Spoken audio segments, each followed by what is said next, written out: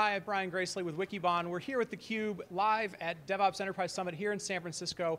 Excited to have Kevina Finn-Braun, Director of Site Reliability Engineering for Salesforce, salesforce.com. How are you? I'm good, how are you? I'm good. You just gave a talk, you were here speaking, talking about feedback loops. How do you deal with failures, not so much site failures, but just when things go wrong.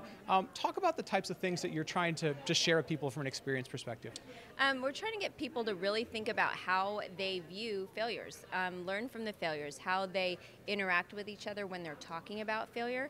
A lot of times, as we spoke about in our presentation, there's the concept of blame. We're trying to push for blameless. You can't be completely blameless, but you can talk to each other, behave with each other, help each other a little bit more, and more of that how and why as opposed to the what happened. Right. Yeah, we go to so many technology companies that are very technology centric. The DevOps Enterprise Summit is very soft skills, right? And they're sometimes hard to quantify, they're sometimes hard for type A engineers to wrap their heads around. How are you guys dealing with being able to say, look, we're a group, we're a team, we're trying to service our customers as well as we can. Like, how do you deal with that shift to get them to feel like we can experiment, we can be creative? Because Salesforce has got a little bit of a maverick mentality. You guys are out trying to change the world. Yes, we are. One of the things that we did specifically around that point was came up with the Dreyfus model. The idea of there's novice, there's beginner, there's competent, proficient, and expert. And there's all those mixes of people. And all of those people together can actually help solve the problem. You're going to have people in a retrospective or a postmortem, if you will, that are an expert. You're going to have people who've never done it before that are novices to the process. The idea is helping each other learn, making sure that we are aware of our biases. We pointed out that there are some folks in the room, if they've been involved in a postmortem before, they've worked in a complex system, they have this skill set where they can see that they have a bias and maybe the people in the room have a bias. So it's more applying those soft skills to the technology to help solve the problems that we see in the technology. Now, you're an executive. As you're talking to your team, there's probably one set of language you're going to use to solve the problem, get things back up and running. How's it different when you're talking up, when you're talking to your staff, your chain of command? How do you have to change the language so they understand what you're trying to do? It's funny, I actually don't change the language because I want my staff to understand that how we talk about the problem is how we should be just consistently talking about the problem. So the work that Jay Paul and I did when we went to and I talked to our executives, I used the same language. I actually had my team come and actually help form some of the presentations and the decks that we used to show them and got the buy-in that way. The reason that I do that and the reason I think that it's a good idea is because it's got to go from the top down and the bottom up. So it can't be it's not a one and it's not a down, it's all of us together solving the problem. So I want everybody to be consistent in what they're saying and what they're hearing. So one of the big things this week, and this whole show it's very community oriented. There's a lot of sharing, there's a lot of stories being told, how do we get there?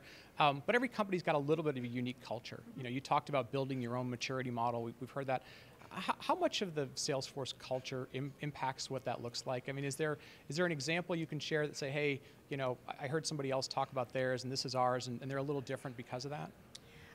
Well, I think you pointed out the start of our little chat here that Salesforce is a bit of a maverick. We are very focused on customer success. We're very focused on doing the right thing and supporting our customers. I think that you're going to find that same value set with any company with Etsy. Etsy has a very, I would say, a little bit more of a mature process in doing retrospectives than we do. Netflix has a process, Yahoo has a process. But at the end of the day, there's still that same base level idea of how you run a retrospective. Jay Paul talked a little bit about it in our deck. And you take that basis and then you kind of overlay the company culture on top of that basis, and that's sort of where you come up with your own model. Okay. Make it fit. Salesforce is a little bit unique in that you've got some direct to customer, you've got some where customers use your platform. How much do they come to you and say, hey, we're a technology company too, we're building software, and what can we learn from you? I mean, is there a mechanism for you to share some of your experience with your customers? I know sometimes vendors have, customer advice. Is there something that you guys do to share that from a community perspective as well? We do have Dreamforce, which was actually a couple weeks ago, and we do get a lot of customer feedback there. We also have Chatter. Mark Benioff, our CEO, is big on Twitter. If you tweet him something, he will respond to you. We're very open with our customers. There's customer trust is our main value, and there's also a level of transparency there. So we do have customer outreach. We do have our customer support group, our Customers for Life group, where we are actually interacting with our customers on a daily basis. So, Salesforce, Silicon Valley DNA, looked at one of the big leaders really driving change. A lot of companies here will tell you we're 75 years old, we're 150 years old. What would you say to them if they said, hey, what can we learn from Salesforce? What can I take back to Cleveland, Ohio, or middle of the country or something, and take some of the goodness that you guys are learning and take it back to their space?